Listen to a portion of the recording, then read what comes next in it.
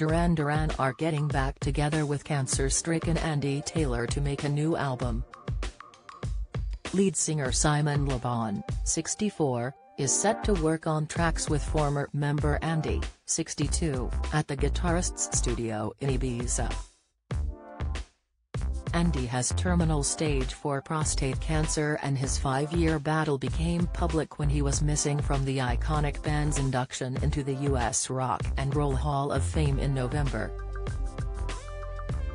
Later, Data for Andy, who left the group in 2006, told the magazine, "It's a death sentence. It's a slow burn, so it's not going to take you quickly." John Taylor, the bassist with Duran Duran, who had huge hits with Girls on Film and Rio, said, when he dropped the bomb 2 days before the Hall of Fame, "It was really shocking and terribly sad. We're working on an album right now that is going to be coming out at the end of the year, and he's playing guitar. Had he come to LA and just gone on the TV show, we probably wouldn't have even thought about it. The album happened as a result of this. There's a lot of cover songs on the album, songs meaningful to us when we were kids.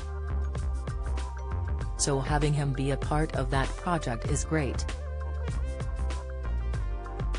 John, 62, spoke at this week's Unforgettable Evening in LA, which raised £1.6 million for the Women's Cancer Research Fund.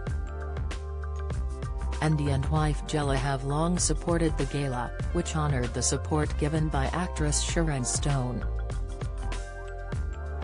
The band, which also features Nick Rhodes, 60, and Roger Taylor, 62, and kicks off a UK tour in May, will record in LA and London. And John said, "Le Bon is flying to Ibiza to work with Andy. I kind of wish I was there.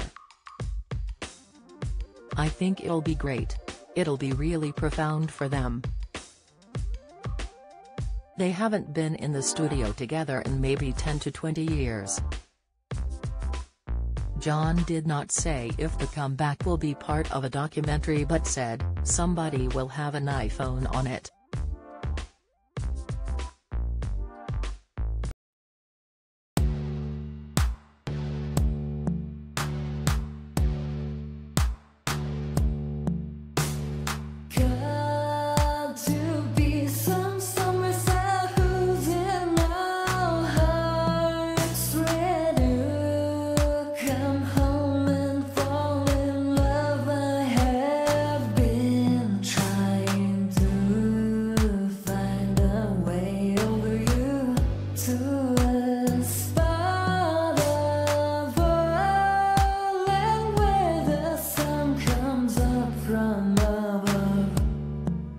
Now take